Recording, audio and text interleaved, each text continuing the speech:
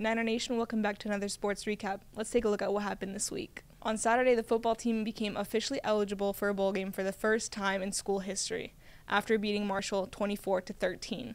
The cold rain couldn't stop Charlotte from dominating and getting their 6th win of the season. The Charlotte 49ers became bowl eligible after defeating Marshall under the rain 24-13, combining 4 wins in a row and an enthusiastic home crowd. Charlotte held Marshall to just 230 yards of total offense, the second fewest total yards Marshall has put up this season. I don't know if we played our best football game, but for us to find a way to win is the sign of a program that is moving in the right direction. Will Healy also explained how this victory was especially important for the senior players. You're looking at such a great group of leaders and people and players. When a group of guys believes in you the way that these guys bought into our staff and believe in our culture, you want good things to happen for them. You want those guys, those seniors to feel like it was their program and they left a mark that will resonate for years upon years. I told our guys, we're not done. My goal was to not get to a bowl game. My goal was to win a bowl game. Charlotte will play its final game of the regular season next Saturday.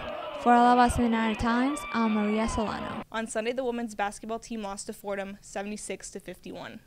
Hi, this is Drew Andrews with Niner Times. We're here filming the women's basketball game where they had a disappointing loss 76-51. Christian Height was the top scorer of the team as Coach Consuegra said they disappointingly didn't follow the game plan.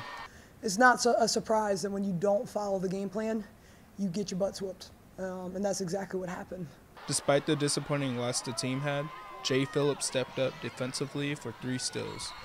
We have to figure out very quickly how to get this team back going the right direction and doing what they're supposed to be doing.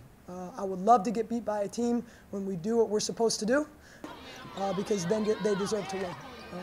And certainly I don't mean to take anything from Fordham. They were very, very good tonight.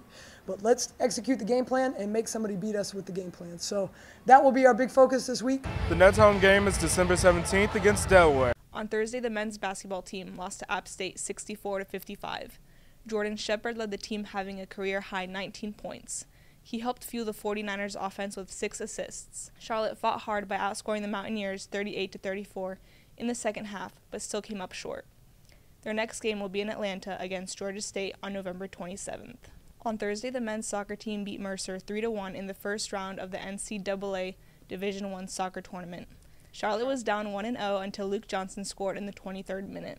Chance Pellerin and Patrick Hogan helped secure the win after scoring their goals. On Sunday, the 49ers lost 2-1 in the second round of the tournament against Clemson.